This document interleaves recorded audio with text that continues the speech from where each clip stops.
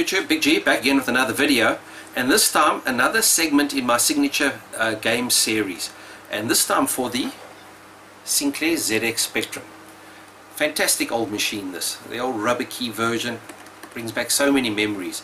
But there's one game when I think of the ZX Spectrum that comes to mind immediately, and that is Jetpack by Ultimate for the 16K Spectrum. Fantastic game this. I remember playing this game at a friend's house while we were supposed to be doing a project. Lo and behold, he had a ZX Spectrum, and this is one of the games he had, and we had hours of fun playing this game on the ZX Spectrum. So yes, let's load it up, and here we go, guys. So it's busy loading up. I'm loading it on my ZX Spectrum Plus 2, and I just had to include this part as well, because when you load these old games, it's fantastic to watch as it actually draws the graphic art work. I can remember being simply amazed at the quality of these graphics back in the day, and that sound, just listen to that loading sound. It became it's a sound that if you hear today you know automatically.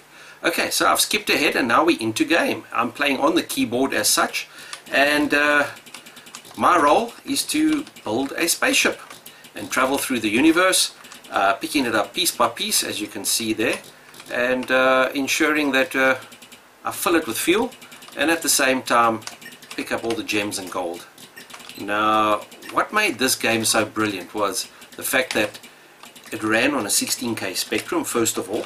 So a lot of the guys that got into computers, their parents could only afford to buy them a 16K Spectrum because it was cheaper than a 48K. And this was one of the earlier games that came out, and it ran on a 16K Spectrum. It's actually quite amazingly a hell of a lot better than a lot of the 48K Spectrum games, because I mean, just look at it. The graphics are great, the sound is awesome, and look at that gameplay. I love the way that your laser wraps around the screen, which was a novel idea. I've never seen that really in any other game. I think maybe Asteroids had something similar to that in the arcades, but otherwise it just had that fantastic simplicity around it. And there you can see I've filled up my spaceship, and on I go to the next galaxy. So a very simple game, but very well executed. Now yes, it may have gotten a little bit monotonous, because basically you just do the same thing over and over and over again, but what else could they fit in for 16K? So I think Ultimate did a fantastic... damn it, there I lost my first life. Playing with the keyboard is not so easy. I couldn't get my joystick operating, so I'm playing with the old keyboard, because for some reason, damn it, a second life gone. So as you can see, the enemies are moving a hell of a lot faster, and with the keyboard my reactions are not as fast, but let's see. And you know, the gameplay is actually quite frenetic. It gets very, very fast paced. So even though there's not a lot of areas that you can move around, they were very clever with the way they actually designed the screen. Although there are some cheats, there's certain areas where you can just hide out in and just rack up a huge score. But that sort of defeats the object. You might as well just go put in some infinite life score, peek or poke or whatever, and actually just cheat in the game. But I prefer just playing it. Come on. Looks like little monster cotton wool balls that are chasing you around.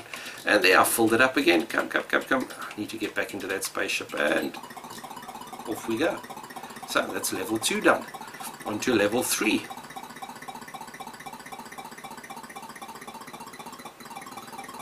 I actually played this game on that friend ZX Spectrum that I mentioned earlier, long before I actually, or not long before, yeah, before I actually owned a Spectrum.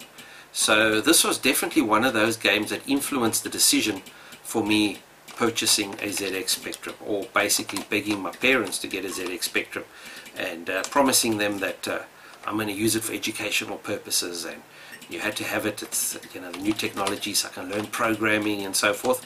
Meanwhile, it was to be able to play games like this. And when I purchased my ZX Spectrum, I made sure that this was one of the games that I actually got with the Spectrum.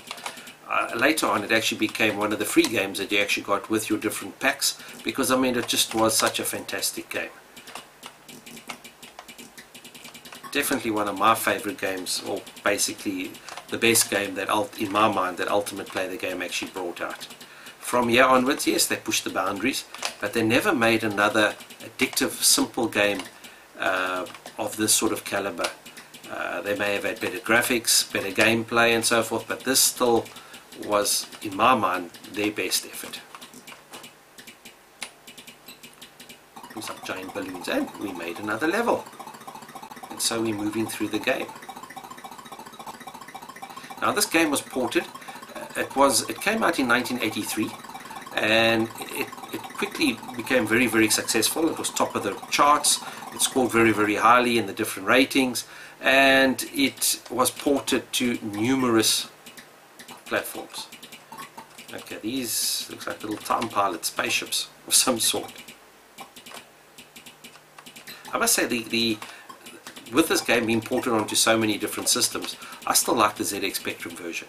You know, with its color bleeding and so forth, they really did a great job with it. Let's make this the last level then. Let's see if I can clear it without dying. Come on, come on. Unfortunately, the AI is not too good at these enemies, but it does speed up later on as you get further on in the game. There was a follow-up that came out. I never really played the follow-up. I must actually load it up and give it a try. Come on, come on. There we are. So, end of that level.